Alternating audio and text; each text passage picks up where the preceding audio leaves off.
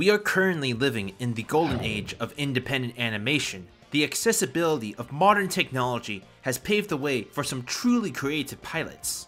The amazing digital Circus, Hazbin Hotel, even Monkey Wrench. But there's one indie cartoon that tends to fly under the radar. Did you even know it got a second season? Bee and PuppyCat is a 2013 slice-of-life workplace comedy in space. It follows Bee, an eccentric young woman struggling to pay her rent. One day, an alien named PuppyCat falls onto her lap. He makes her an offer, become his work partner in the intergalactic gig economy, and in exchange, take a share of his earnings. In no time, they become solid buddies. Meanwhile, PuppyCat is being hunted by dark aliens. If Bee uncovers the truth, he fears he'll lose his best friend. On top of that, Bee's hometown is bursting with its own brand of weirdness. Will Bee and PuppyCat be able to keep their friendship intact? It's undeniable that Bee and PuppyCat is full of charm. It has great art direction and memorable characters. Bee and PuppyCat started out as a successful Kickstarter pilot back in 2013. The first season got good word of mouth and led to the creation of a second season. That second outing, known as Lazy in Space, made its way to Netflix in 2022, and let me tell you, it's vastly different. What happened in all that time? Did it lose that independent charm from its inception? That's where I step in. Today is my 25th birthday. I wanted to cover one of the most unique cartoons I've ever seen. I liked the first season well enough, but season 2 is far more ambitious with its storytelling. Let's shed some light on season 2 of Bee and PuppyCat. Full spoilers ahead. You took too long. Now your candy's gone. Dig out!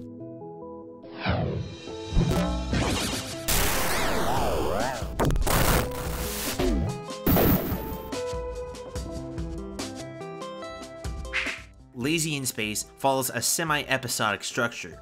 Our protagonists do some mundane activity on Earth. It can range from celebrating a neighbor's birthday, simping for the town mayor, or paying a visit to your ex-boss. But they realize they gotta pay the bills.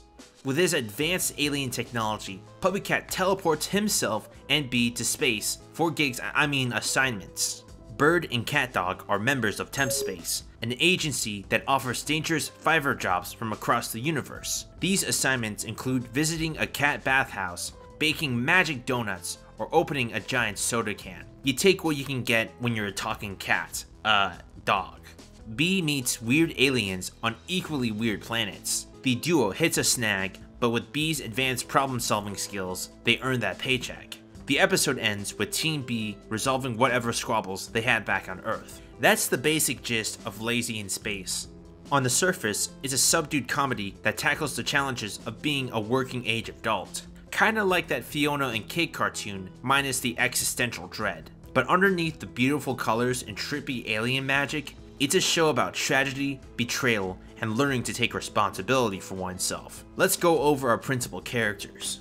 Bee is a cheery yet impulsive woman in her early 20s. She's not your typical working adult protagonist. She can't hold down a human job for more than a few days. She sucks at most of them. With PuppyCat at her side, she excels at adapting to any curveballs thrown in Temp Space. She's strong, knows how to deal with dangerous foes, and can easily communicate with her alien clients. But back on Earth, her social life is a little more complicated. At the start of season 2, Bee holds a crush on her neighbor, Deckard Wizard. Get it? Deckard, like a deck of cards? Yeah, his parents were huge nerds of Dungeons and Dragons. Deckard is a nervous wreck who wants to go to cooking school. The problem? His baking stinks. He ain't no Remy from Ratatouille. Deckard and Bee are good friends, but their feelings for one another are a little complicated. Bee has a crush on the guy, but she pushes him to pursue his dreams. On the other hand, Deckard doesn't think he's good enough. He thinks he's never gonna improve as a chef. One day, he starts recognizing Bee's more outlandish qualities. Her bones are unusually heavy. She powers up an abandoned arcade with just her lips, and she can understand PuppyCat's techno-speak just fine. By the way, Deckard and his human neighbors can't comprehend what PC is saying. Wow, you make cute sounds for a baby. That begs the question. Does Bee have a cybernetic implant or something? Anyway, Bee accidentally brings Deckard to Temp Space. It goes as well as you would expect. What is happening? Where are we? What's going on? Are we dead? Deckard, it's okay. Bee gives Deckard the ropes and helps him with baking giant space donuts. He's getting the hang of it and he's feeling more comfortable with his skills. But then out of nowhere, a pair of evil alien arms come for Bee's life. Bee activates defense mode and pulls a chaos blast. Deckard's like, whoa, she's a cyborg. She saved my life. You know, pursuing my baking diploma isn't so bad now that I think about it. why exactly is Bee a superpowered cyborg? We'll get back to that. While Bee can be caring and somewhat outgoing, she's a walking enigma to her neighbors. She knows this for a fact, but she prefers to distract her worries through busy work. Bee has the emotional maturity of a 12-year-old, despite being of college age. She can be lazy and somewhat pushy to her guy friends. Throughout Lazy in Space, Bee learns to accept responsibility for not only her actions, but for the well-being of her somewhat depressed friends. This applies to Bee's cat-dog roommate. PuppyCat is a young alien man with a temper. He loves bossing people around, but is immensely limited by his Clefairy-like body. Unlike Bee, PuppyCat is self-centered, a little cynical, and wastes no time making that money. PuppyCat's voice is provided by Vocaloid software. Oh my gosh, a gift! You love me. Yes. I love this purse! Yes! Do you have any photos left over? I can put it in my new purse. Yes! All around, he's a simple guy. Yet, deep down, PC is grappling with the mistakes of his past life. Prior to meeting Bee, PuppyCat was a space mercenary. He became rich doing bounty missions, but he made a ton of enemies. One day, he fell in love with a space princess. He agreed to take her out on a secret date to Waffle House. But as it turns out, the date was a trap. The princess and her royal wizards wanted his bounty. They tried a capture spell on PC, but the spell malfunctioned and it turned him into a stubby cat dog creature. He escaped and immediately went into hiding. So let me get this straight. This dude scored a first date, got double-crossed, and became a wanted criminal overnight. Good lord, no wonder he's so emotionally closed off. Did I mention that he and his best friend ran away from their crappy home planet when he was just a boy? Throughout Lazy in Space, he learns to open up his vulnerable side to Bee. He feels guilty for not telling Bee that he's technically a wanted criminal. The alien wizards, who curse his body, can sense his presence when he does gigs with Bee. Similar to Bee, PuppyCat was considered an outcast even when he was voiced by Steve Bloom. Yes, that's Steve Bloom, aka Tom from Toonami.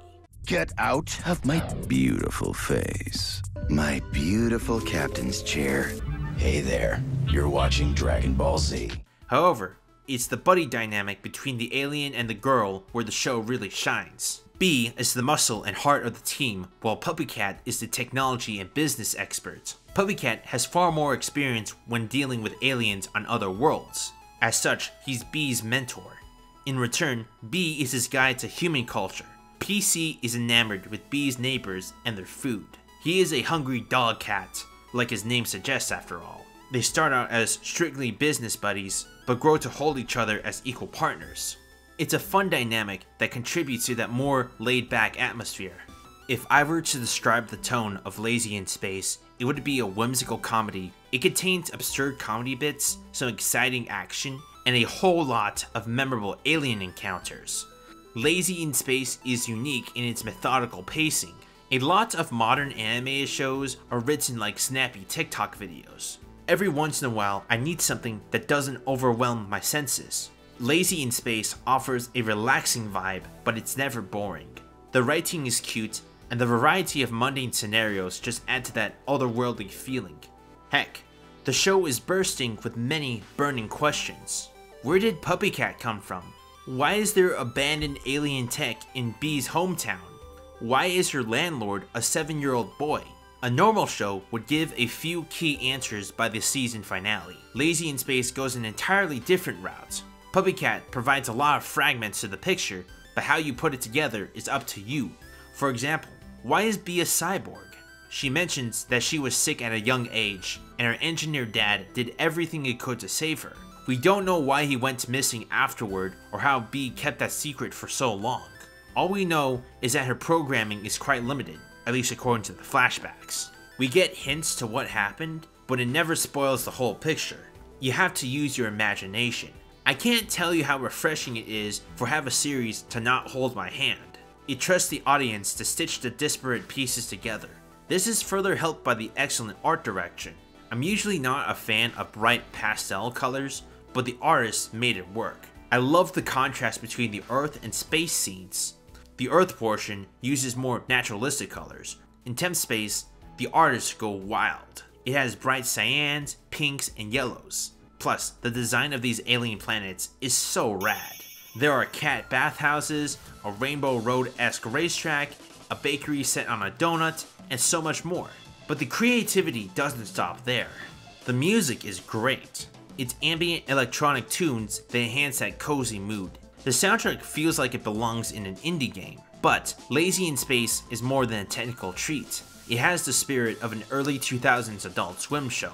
Lazy in Space is like Aqua, but with less gore and more melancholy. Lazy in Space is not written like a traditional cable program. It's an experimental piece of art that managed to get a budget. It knows it's weird, it takes a lot of creative detours, and it doesn't always make sense. But it is unlike anything else I've seen. So, let's answer the question at the top of the video. Did Lazy in Space retain the small-scale community production charm of the original series? Yes and no. Lazy in Space is technically season 2, but its first 3 episodes are a full reimagining of the first season. Let's discuss some of those changes. I prefer the more streamlined approach in the Netflix iteration. As much as I adore the original series, it didn't make the best use of its limited runtime. Bee didn't push the plot outside of the first and last episodes. There was an overall lack of urgency. Plus, there were lots of random cutaway gags that didn't add to anything. Cleavage, dude. Let's go! Cleavage? Lazy in Space made the necessary improvements. The second season had the benefit of being 16 episodes, with each one being 22 minutes in length. The show was able to expand the world building, the planets, and the supporting cast. Now keep in mind, the original iteration, which is on YouTube, isn't really that bad. It's basically a bunch of 10-minute internet shorts that were just loosely strung together. And that is a fine format, but it was clear it had a lot of room for improvement. The biggest improvement comes to Deckard's side plots. He gets an official invite to the cooking school of his dreams, but he fears he'll flunk in humiliation. Bee convinces Deckard that it's better to try and fail rather than not try at all. In season 1, the Deckard subplot is mentioned, is dropped for most segments, and then comes up again at the last minute. But the resolution felt a little flat. We don't spend enough time to know Deckard or his previous interactions with Bee. In season 2, this subplot flows way better. The story beats are the same, but the context is more fleshed out. Moreover, we get to see the aftermath of Deckard's change of heart. So in the middle of the season, we get scenes of Deckard and Bee calling each other on the phone. Deckard is struggling with his grades at college, and Bee misses his presence greatly. This subplot became way more impactful when we saw Bee actually working towards her goal. In the original series, Bee just kinda stood back as PuppyCat made all the critical decisions. She was like, "Oh, I want to see Pretty Patrick, but our TV is down, so let's go to the cat planet. Deckard is calling quits, better cry at him." She didn't do much more than that. In Lazy in Space, she drives the plot forward. She goes out of her way to pay off her ex-boss's rent. Dang, she's a good friend. When your character has a strong internal motivation, it makes your arc way more believable. Although Lazy in Space did gloss over my favorite segment. So in one episode in the original series, the Team Bee visits Cloud World. It was an MMO world where Bee did all the side quests instead of doing the main quest. Okay, I know why they cut it. It was filler. However, it had some of the best comedy in the franchise, like changing your name to something vulgar. And what is your sidekick called? Barf! A true heroic name.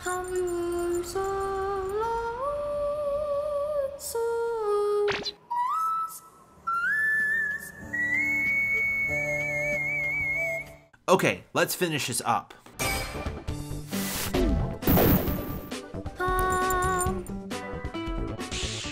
Bee and PuppyCat, Lazy in Space is full of so much charm. The art direction, the music, and the chemistry between its main characters are all splendid. It manages to retain that small-scale indie spirit from its YouTube run while expanding the characters and the world. Even with all the amazing animation content out there, I haven't seen anything like Bird and Canine Feline.